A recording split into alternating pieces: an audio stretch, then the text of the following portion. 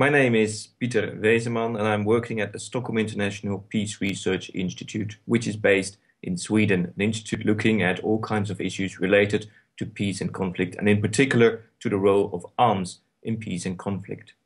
This is my contribution to DubaiDebates.com debate on the Arab Awakening, where I will look at the specific role of arms suppliers who supply weapons to countries in the region, and these weapons could then be used to suppress the type of Arab awakening, the type of protest and demonstrations which we see in the region, whether it is, for example, in Libya or in Syria or other parts of the region.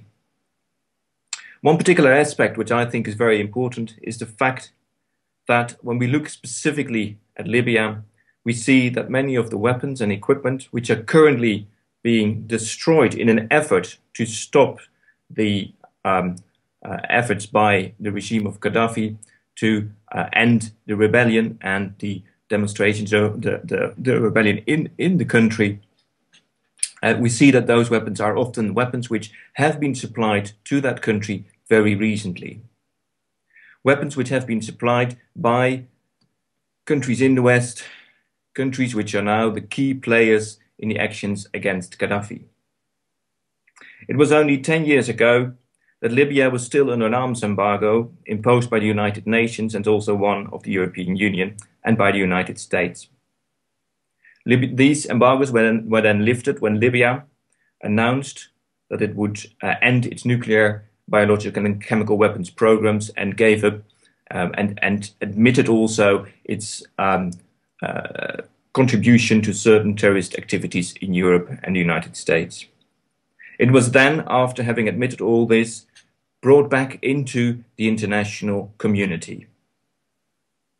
And at the same time, Libya then re-emerged as a potentially lucrative arms market, and arms producers worldwide began marketing everything from small arms to advanced combat aircraft to the country. The leaders of France, Italy, United Kingdom, Russia, they all paid visits to Libya, accompanied by arms industry representatives.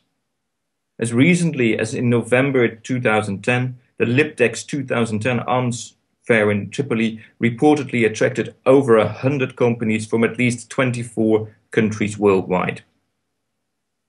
Now, with Gaddafi's military in a direct conflict with a NATO-led force, the ironies are striking. Although Italy is now one of the main participants in the actions against Gaddafi, it had previously cornered the Libyan market for advanced border security and military helicopters.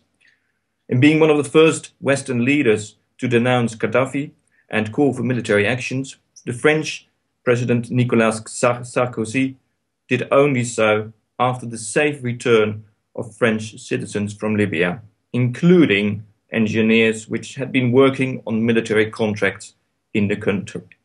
In the country.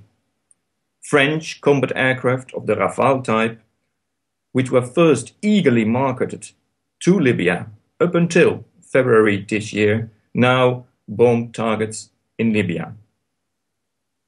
Some of these targets are, for example, tanks, which in recent years had been upgraded by a company from the United Kingdom, another country which tried very hard to sell all kinds of equipment to Libya.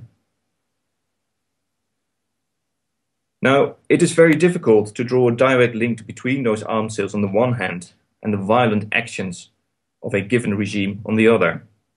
Conversely, however, it is impossible to say with full confidence that arms sales restraint could have prevented large-scale bloodshed in Libya.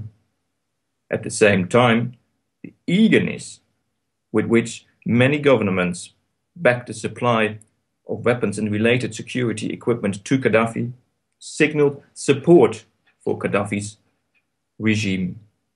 And furthermore, had certain weapons been bought in time by Libya, then those weapons could have been a major obstacle to the current actions to stop the bloodshed in Libya. For example, Libya was highly interested in advanced surface-to-air missiles, which luckily were not delivered just because Gaddafi had not ordered them in time.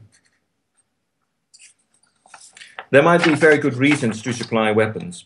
National and economic reasons may be drivers for such arms supplies.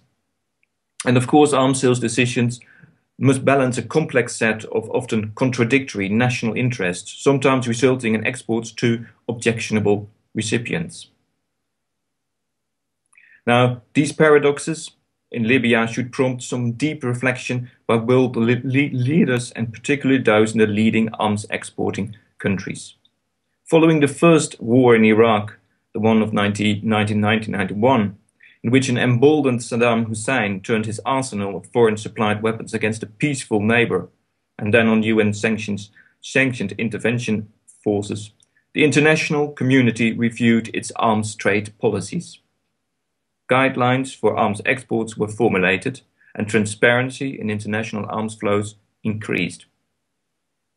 Arms supplies to Libya and to other countries in the region must be similarly examined, I believe. A critical evaluation of arms supply policies towards Libya is needed to assess how such policies risk emboldening authoritarian regimes and highlight how commercial and national interests may blind governments to the negative repercussions involved in the arms trade. As the violence in Libya continues, and also elsewhere in the region continues or may escalate, and the international community sorts out its next steps, it should not shy away from examining its role in the violence it is now trying to end, and further strengthen steps to moderate the global arms trade.